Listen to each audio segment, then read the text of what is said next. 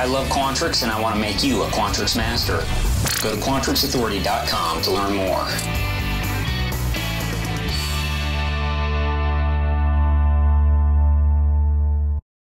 Hey, welcome back to another Netcast. I'm Rich Lopez, Quantrix Authority. I sincerely appreciate you joining me today for episode number 243, Group or Bin Dates Dynamically.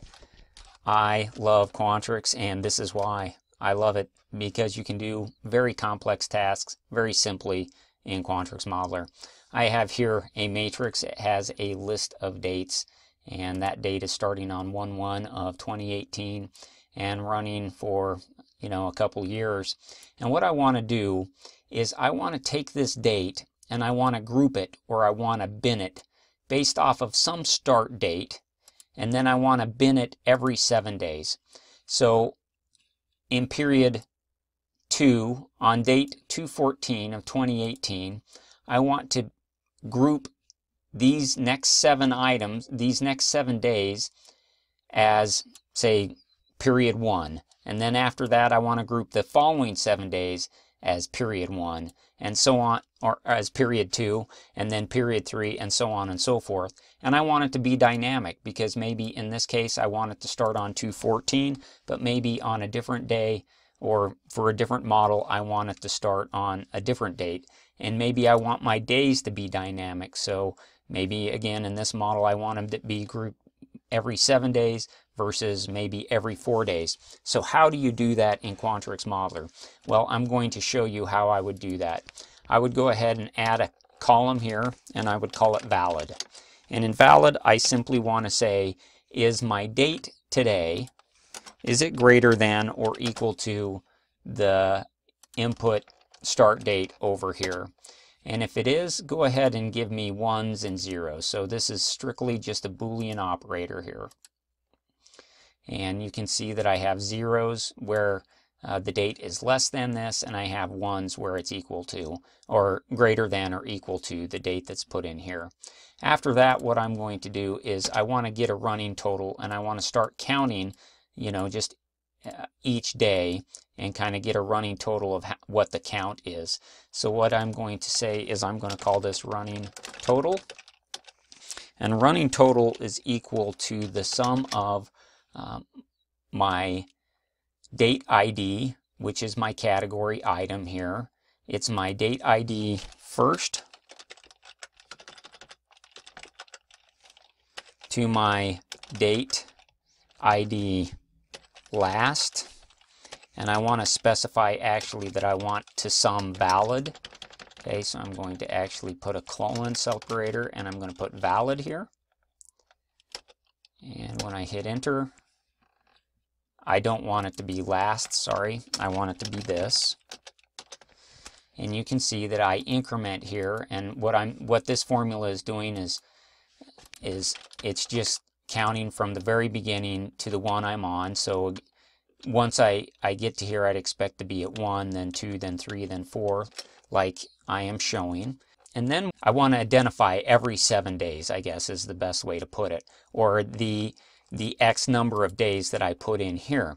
So how do I do that? So I'm going to use what is called the mod function in Quantrix, and mod is just, it gives you the remainder.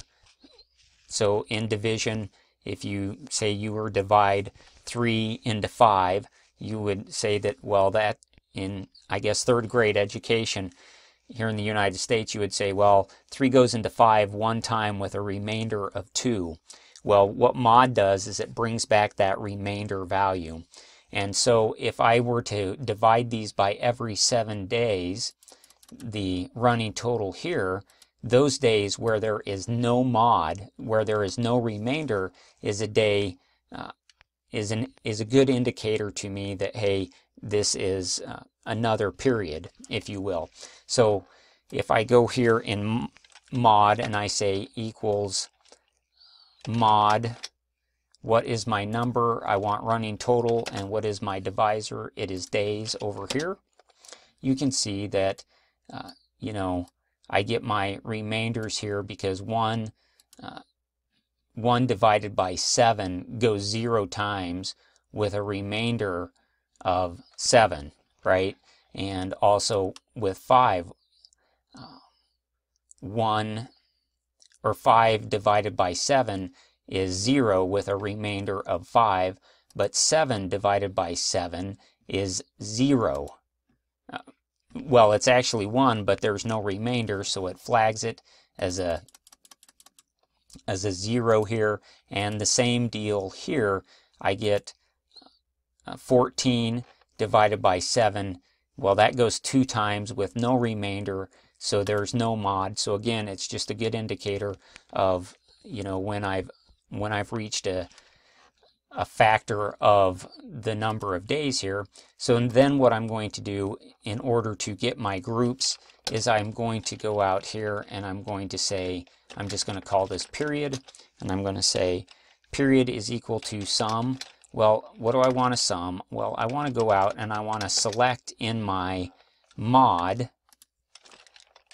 date ID first, because I want to go top to bottom here in my list, date ID first, to mod date ID this. I want to look up,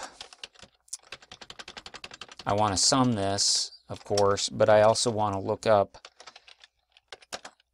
my key list, is going to also be this mod. And what I want to do is I want to bring back any of those that are 1, I believe. So if I go ahead and hit that, then you'll see that these dates here are all part of group 1, and these are the first 7 days, right? The next 7, again, all of these, all the way down to this mod of 0, is my second group of days, and so on and so forth. This is my third group. Now, if I were to change this to say be 2 days, and let's say I went out here and I made this as of 1/12/2018, I wanted to start grouping things, you can see that 1/12, yep, that day and the next day, which is 1/13, are part of group 1, 1/14 and 1/15, that is part of group 2, and so on and so forth with group 3, all the way through the end of time. So that is how I would dynamically group or bin days in Quantrix Modeler. If you have any questions, I hope that you will reach out to me at quantrixauthority@gmail.com. I absolutely love Quantrix. I want to make you a Quantrix master. So please join me again for another episode of Quantrix Authority with Rich Lopez. Today's podcast is brought to you by QuantrixAuthority.com. I love Quantrix, and I want to make you a Quantrix master.